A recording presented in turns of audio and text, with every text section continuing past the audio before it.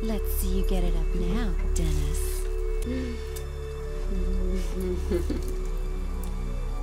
After Killers, and back when both the Asylum and David Michael Latt were just starting out with no idea what to do, I guess Latt decided he was a thriller director. So, after making one thriller, he went directly to direct another thriller. What resulted from that decision? Wildflower. No, not the Daryl Hannah Eric Roberts movie released the exact same year, both of whom incidentally did later feature in Asylum movies. This movie exists?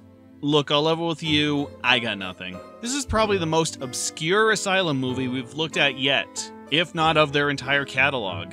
As far as I can tell, nobody on YouTube knows this movie exists, as I just get clips and reviews of the other movie. Okay, it has an IMDb page, a couple reviews, but no production notes, no notable names, and the pictures are so blurry, puddle of mud are ready to sing about them. Heck, you know what's on the DVD? The movie.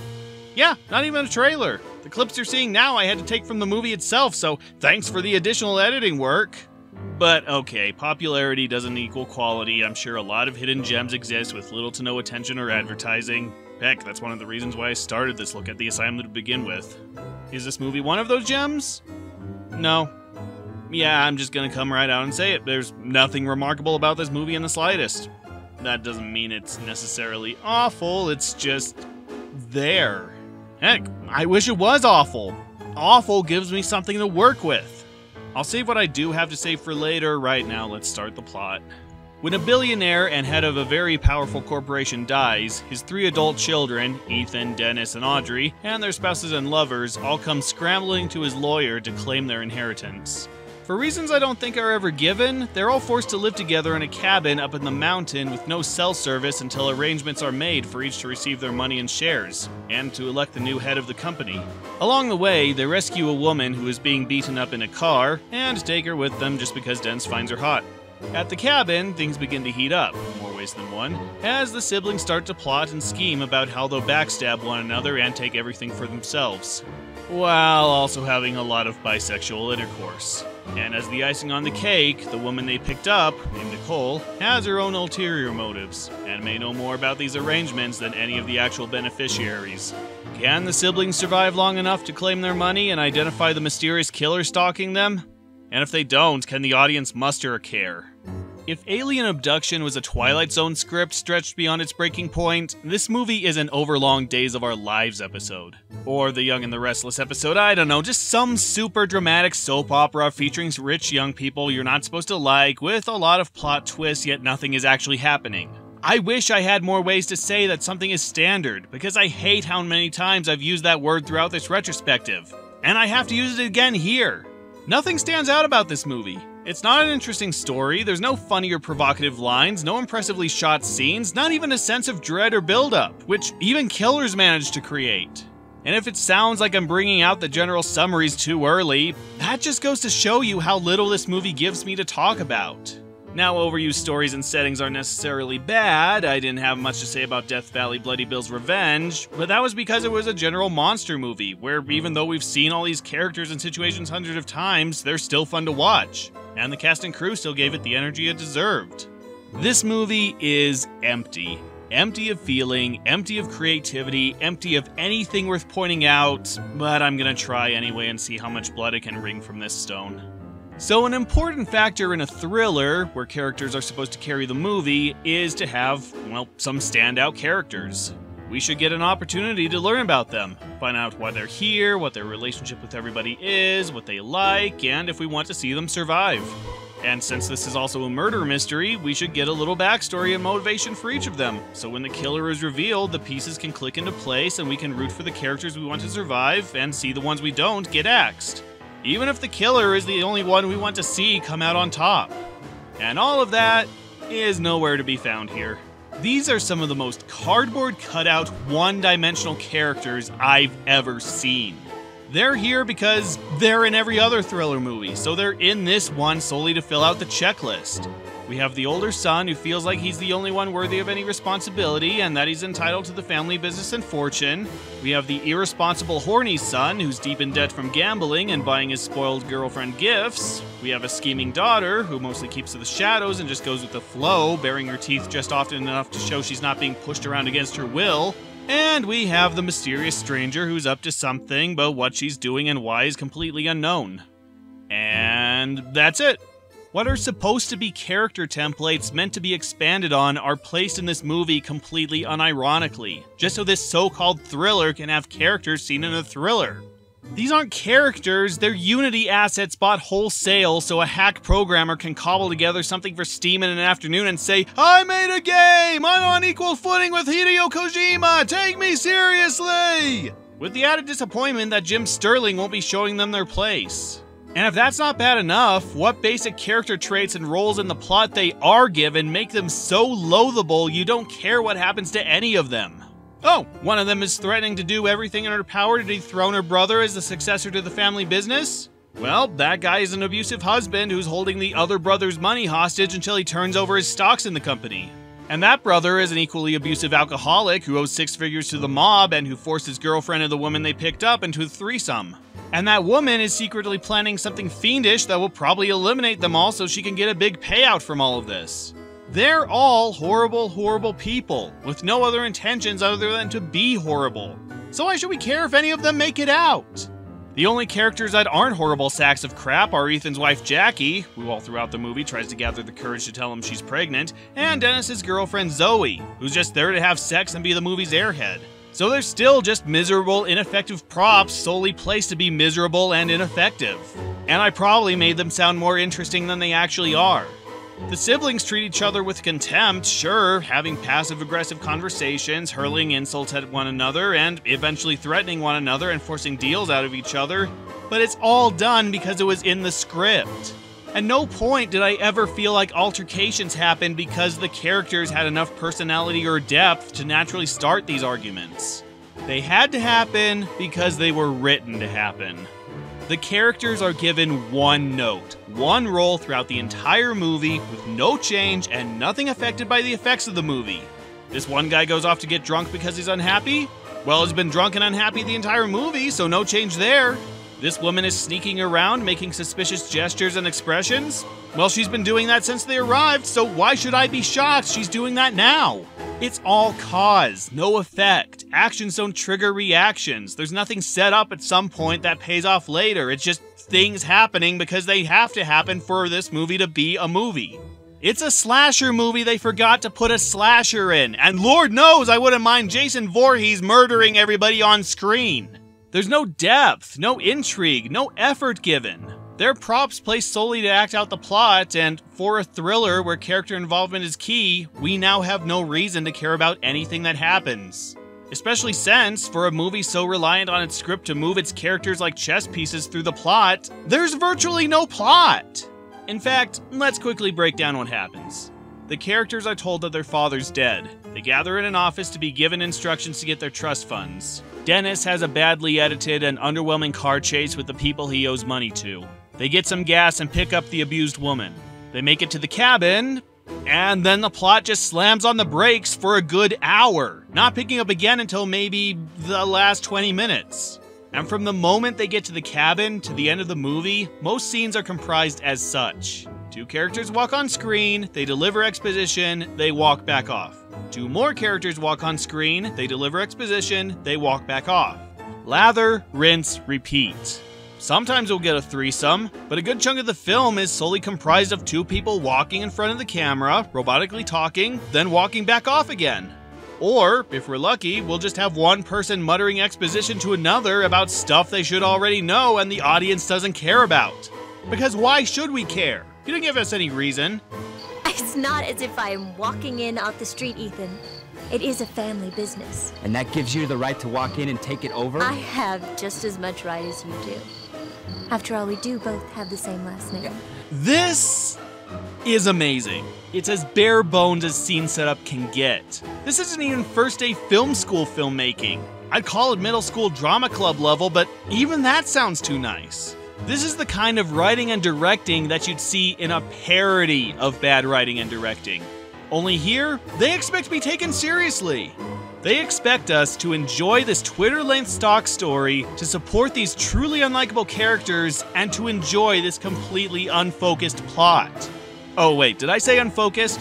I'm sorry, I take that back. Despite the movie's clear lack of story, plot, or character motivation, it does have a focus. There is something that gets a lot of screen time, and the one thing that brings the characters together. Sex. Lots and lots of sex.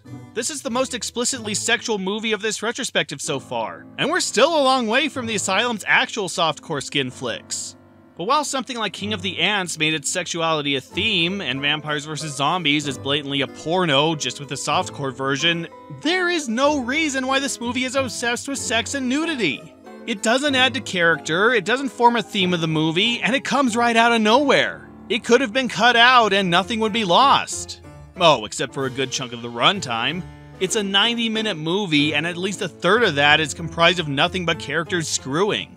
It starts with 2 solid minutes of the character's father banging a prostitute. And after an uncomfortable scene with Jackie, we get to see her husband doing it rough with his secretary. And then most of their time at the cabin is dedicated strictly to nudity, makeouts, and more unsexy sex, with a couple girl-on-girl moments and a menage a trois thrown in for good measure. Which begs the question, why didn't they just make this a porn? It's obvious that the plot was meant to take a backseat to the sex, and every time a sex scene happens, the already paper-thin plot comes to a complete halt as we're forced to watch these characters bang. And yet, while there's an uncomfortable amount of sex, it's all softcore and vanilla, so any chance to turn its audience on is minimal. No penetration, no foreplay, not even any shots of genitalia. The most we get are breast and sometimes butt shots, which the movie overcompensates with, so even that quickly loses its appeal. I haven't seen this much nippleage up close since I was 3 months old. But even that would be fine if it was filmed provocatively. If they let the camera create a steamy atmosphere and used transitions and clever imagery to capture the beauty, the horror, and the hedonism of the act. Something like Eyes Wide Shut did. But they don't. At best, we get soft fades while the camera remains perfectly still. And because we don't actually get to see them bang, and we don't care about these people, any eroticism these scenes could have generated is instantly lost. I don't feel turned on. I feel dirty, desperate for the scene to be over just so we're that much closer to the end of the movie. I'm a straight man, and my good friend Willie the Worm remained completely limp through every single one of these scenes. Congratulations, movie. You've left me pining for the creativity, plot progression, and character relationships of Vampires vs. Zombies. Hell, the sex scenes from The Room were more erotic. In fact, come to think of it, yeah, that's what this movie is. The wooden acting, the one-note unlikable characters, the repetitive scenes, the 2 people walking on screen just to deliver exposition, the awkward emphasis on unsexy sex, the non-threatening tone of what should have been a dark story. This is The Room, just with all the hilarity cut out of it. This is what Tommy Wiseau would have made if he was native to this planet. All the sub-amateur directing, all the unnatural lines and line reads, and all the nudity, with none of the charm, quotable alien dialogue, or naive misunderstandings of the world around him. I need that money. If I don't pay these people, I'm Now who do you owe it to? a bookie. What a story, Mark. Also, a complete and utter lack of spoons. That's the biggest crime committed here. The acting is very soap opera. I think most of these characters were given one sole direction for the movie, to look as grumpy as possible while reacting to everyone like they spilled their $5 coffee on their laptop. It's like their acting coach was a sister from Troll 2. Or me. Everything is so overdramatic and overemphasized, I'd be laughing if I cared about a single thing they said. And the volume for their line delivery has 2 settings: angry nothing shouting or exposition dump whispering. Don't talk like that. Doesn't mean I have to bow down to Ethan. Dennis is a prick who is now in charge of a multi-billion-dollar company. You want my money? You want my stocks? You take, and take! My absolute favorite acting moment, though, has to come from Ethan. Most of the movie, he's just this stone-faced, humorless, abusive stick in the mud who just swats everyone and everything away like they were a mosquito crawling on his arm. But then towards the end, when things start getting real and he actually has to show an emotion, he suddenly starts morphing into Matt Dillon doing his best James Franco impression. So what was this, huh? Some overhanded attempt to show me that you're moving into my territory? There's no f***ing way that you're taking over Hobbs Enterprises. It'll be over my dead body. I'm not talking about her. I'm talking about me! Why did you just piss on my car? Oh my god, can we have this guy as the next Green Goblin, please? Out of the movie's cast, there's only one familiar face. Technically two, but we'll get to that. Kim Little's back as the sister Audrey, and she's so much more talented than the rest of the cast, it's painful. She's the only actor who seems to have any concept of emotion, and who bothers to give different reactions to her situations. Her character is the only one that comes anywhere close to having quirks, or even an arc, changing from somebody seemingly detached from the action and wanting nothing to do with anyone or anything, to becoming somebody completely different by the end. Okay, it comes right out of nowhere during an insane twist-filled ending, but trust me when I say it's one of the most entertaining Kim Little moments I've seen so far. Admittedly, it may just be in comparison to the rest of the performances, which are so dead inside you'd swear they just watched a Tom Green marathon, but it's an effort to do more with the character than she's likely given. I'll take it. The rest of the cast is comprised of people. Most did a few projects, then found something better to do with their lives, but a couple did make it somewhere in the industry. Chris Hoffman, who played Dennis, seems to be the only one still active, at least as of 2017, and recently completed a long run on the show Backstage. Dean Stapleton,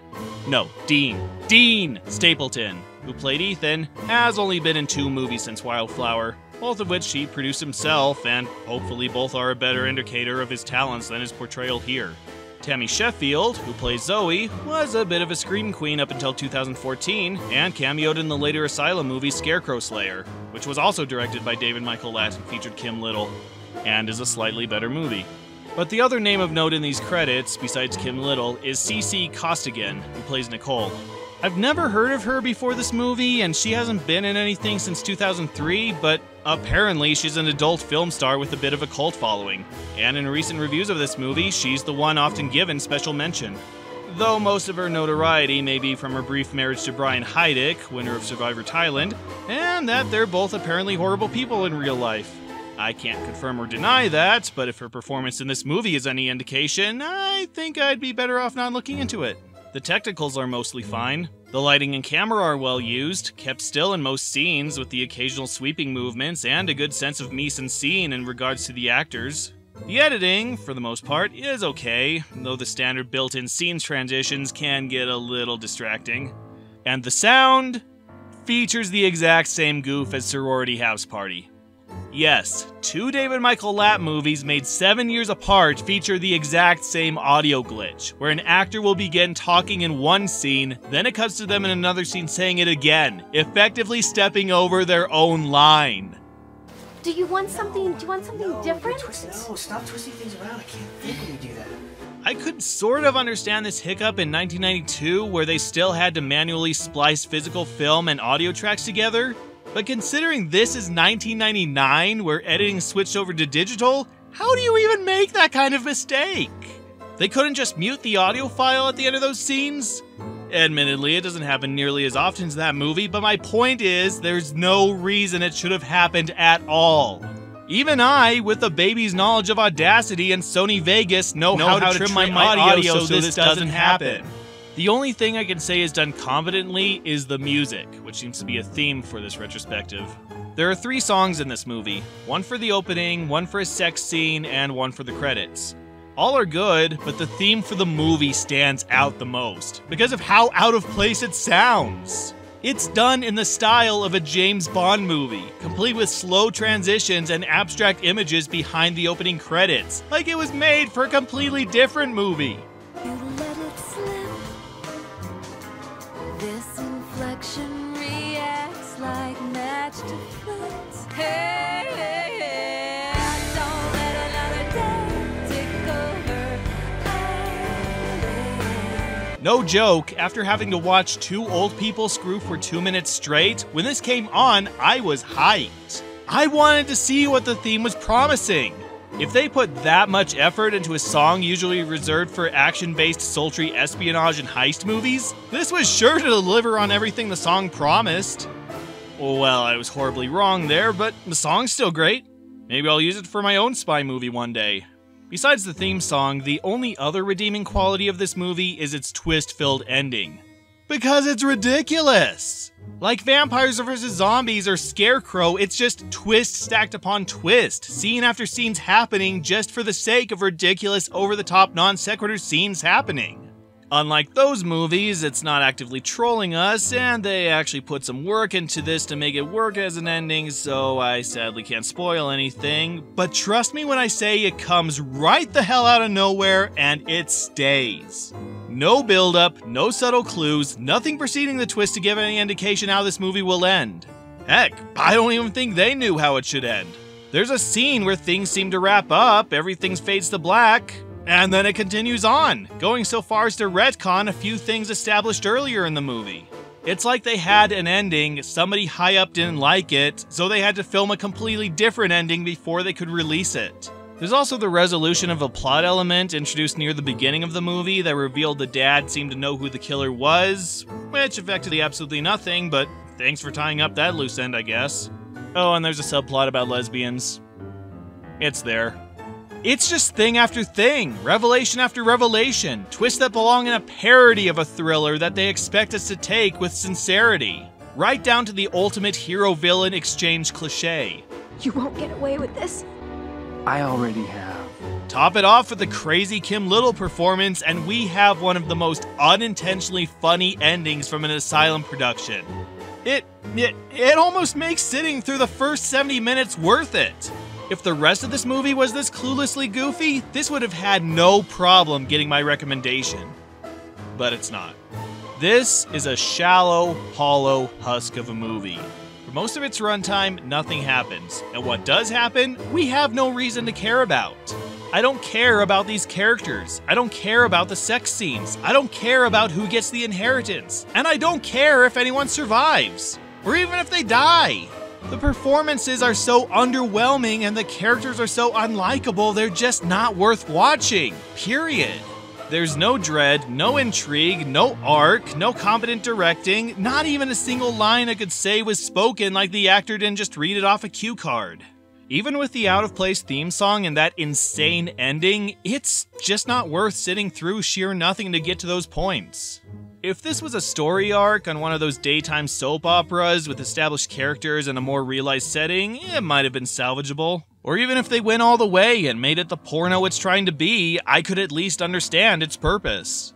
But as a thriller, it is a boring, infuriating, amateur mess of a flick. I'm tempted to put it up there with some of the worst Asylum productions we've seen so far, but even that feels like I'm just giving it too much credit. Like it actually did something to justify such an honor. Just leave it in the obscurity it deserves and find a film that's worth giving a darn about. Like the Daryl Hannah Wildflowers movie. I haven't seen it, but after watching this, anything would be more worth your time. Speaking of which, what's next on the list? Well, bring it on. Whatever happens, it can't be any worse than what I just watched. Right?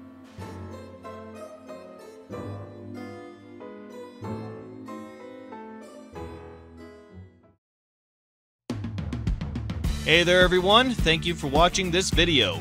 If you enjoyed it, please consider supporting me on Patreon and help me create even more content like this. It's only $1 to get early access to my videos, and only $5 gets you a credit at the end of each of those videos, with higher tiers offering these and even more perks. And as you help me reach certain goals, I have super special content lined up for all of you. Head on over and check out my Patreon today, and I'll see you next time.